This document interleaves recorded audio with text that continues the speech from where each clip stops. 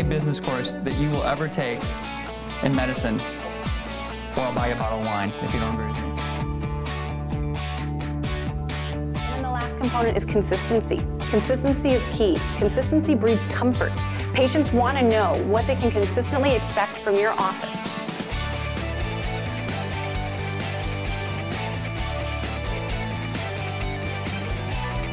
Really dedicated to our science, the clinical information that we're able to bring with our products.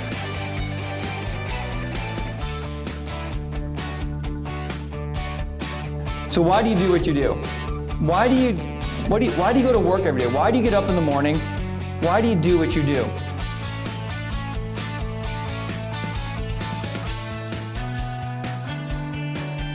My name is David Pataka with Cinnamon and Kendall here in Florida. It's been a great show thus far. We look forward to sponsoring for 2014.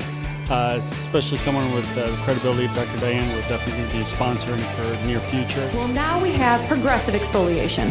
So they still want exfoliation, they still want resurfacing, but we're going to do it in a more progressive way. We're going to do multiple treatments that are going to give cumulative results without the downtime.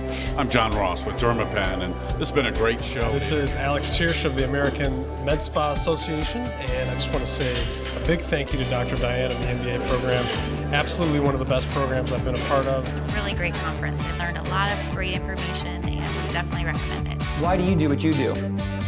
Why did you choose the field you're in? I think if you start to answer these questions and you start to think through them, it makes it much easier to figure out how you move forward.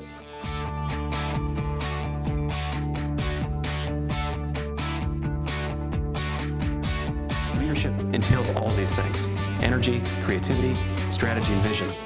But for a modern aesthetic practice, I think that your staff needs to see you be involved. You need to be dedicated both to outcomes and to education.